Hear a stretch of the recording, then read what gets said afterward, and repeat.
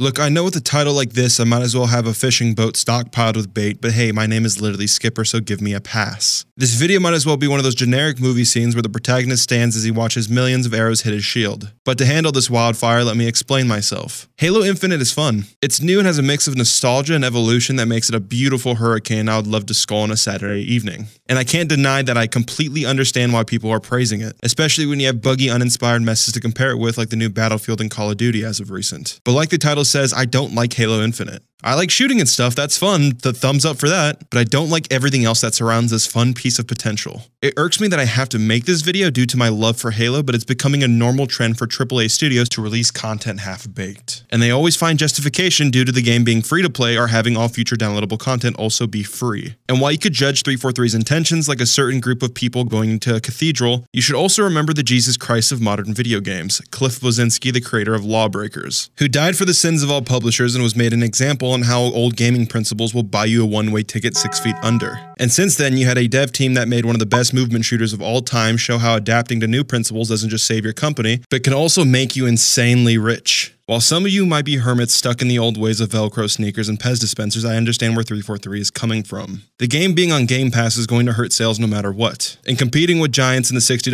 paywall doesn't give you much benefit when compared to free-to-play microtransaction models. And I bet 343 is laughing their way to the bank right now with how successful their launch was. But just because I understand where they're coming from doesn't mean I need to enjoy some of the silly decisions they've made. Woo, yay, Shubo complains again, he must love his life. Let's quickly address that this game is a beta.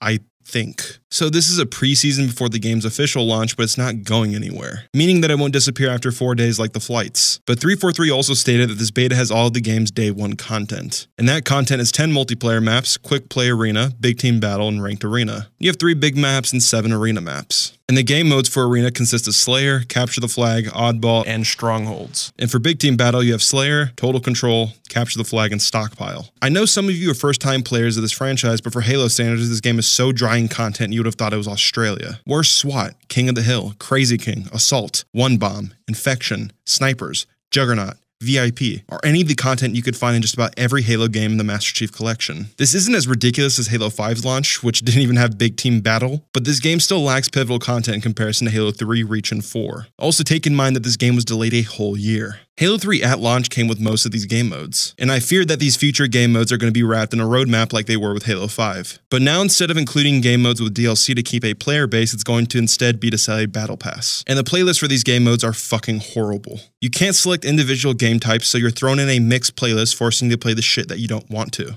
I like Capture the Flag, and I also love my beautiful brain, but sometimes I just want to shut off and shoot people in Slayer. And if you don't like some of these game modes, that's too bad. Fuck you, get in line, we're gonna play Strongholds and Stockpile. Because those definitely aren't sweaty game types that I want to play when I'm intoxicated on a Saturday night after work. These playlists are restrictive and make no sense to me.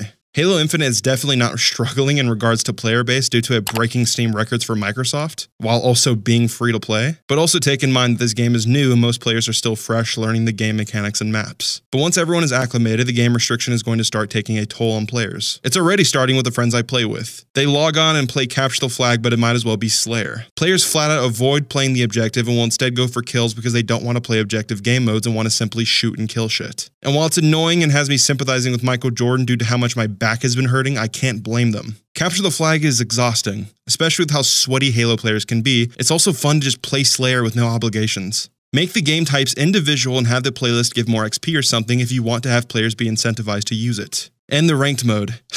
So far it's been a joke for me. Halo Infinite has a problem where it crashes constantly. Look, games struggle and so do people's PCs. I get that. That's why games like CSGO, Valorant, and Overwatch let you be able to reconnect back to a match after you disconnect, just in case you crashed or didn't mean to leave intentionally. But Halo Infinite doesn't let you reconnect when crashing. Remember in Halo 5 where you had ranks for each individual game mode?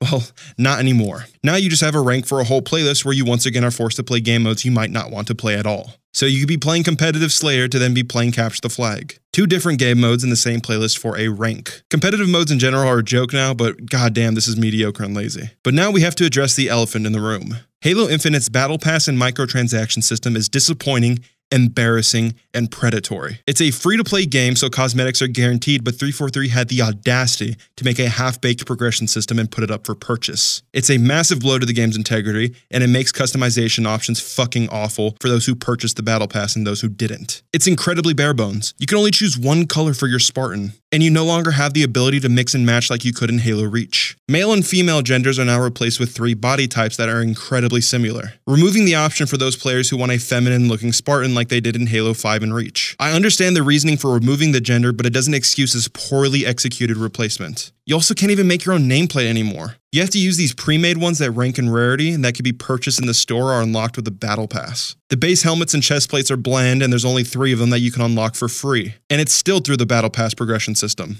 It's clear that they made this game dry intentionally so players could buy the Battle Pass to have a real sense of progression due to it adding way more customization options. But putting vanilla items on the Battle Pass system is fucking stupid. And that's because this game has the worst Battle Pass I've ever seen.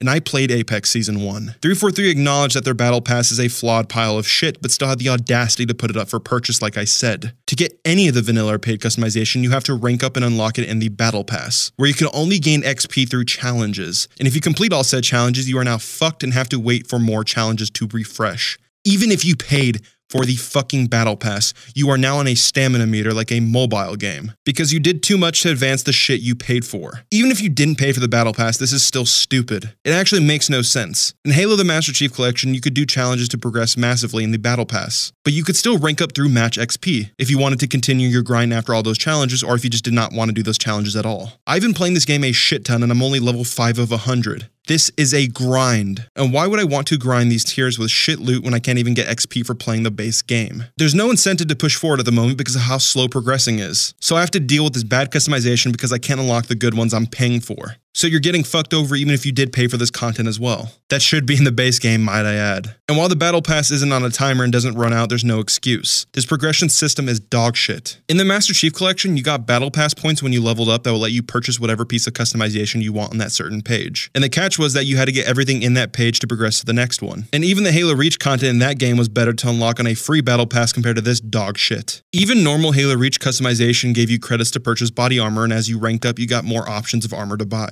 This progression system is malice and moves so slowly that you might just want to say fuck it and buy tiers. And given how bad this system is, I'm not going to give 343 the benefit of the doubt. I think this is intentional. They clearly want people to spend money since it's a free-to-play game. Look at this dog shit item shop. A white skin with a purple visor and a knockoff EVA helmet, with shit armor, is $20. $20 fucking dollars for this horrible ass skin. It's not even a nostalgia character like the Noble team. The ICR is $10 and has a shit ass skin. The same price as the fucking Battle Pass. To have a maroon Spartan is $5. You could also buy XP boost for $2 each, which is fucking baffling due to how bad this progression system is. Why is no one calling this shit out? This is supposed to be the comeback from Halo 5 and the rec system. You guys knocked it out with the Master Chief Collection, but this is fucking horrible. I understand why the esports skin costs money, but why the fuck would you pay $20 or $10 for this garbage? Why isn't it in the vanilla game? You have 3 vanilla helmets to unlock. This game has launched in a horrible state. Its game modes are restrictive, its progression system is flawed, its paid content is fucking horrible, malicious, and overpriced. This game is disappointing, especially because of what it was supposed to stand for. Delayed a whole year, a supposed comeback and return to roots. Fuck that, this is a sellout cash grab that stoops as low as fucking mobile games. I'd rather just pay $60 and get a good game than get a Ghost of a Shell where all the components are scattered and hidden behind paywalls. The game is really fun as well. It's so fun to play. But look at Halo 3 and Reach. They were good day one, and I'm so sick of this trend where developers can fuck their consumers and launch a half-ass game and hide behind the free-to-play model for its mediocrity. And seeing Halo do it is just horrible and sad. The good thing though is that Halo Infinite's gameplay isn't bad. Just everything around it is, and like Battlefront 2, it can change over time with enough community outcry. Look, I know the game is new, but stop sucking its dick for a couple minutes and come back to reality. This isn't good and is not going to be healthy for the game. They have dropped the ball and need to be called out on this. But I do question, what was this game going to look like if it released in 2020? Because right now, it's horrible. With that, I'm DoktorSkipper. Subscribe if you enjoy Halo or some shit. Help a man out. I'm gonna get stoned for this hot take, but I'll see you soon. Bye. Chain smoke till I choke.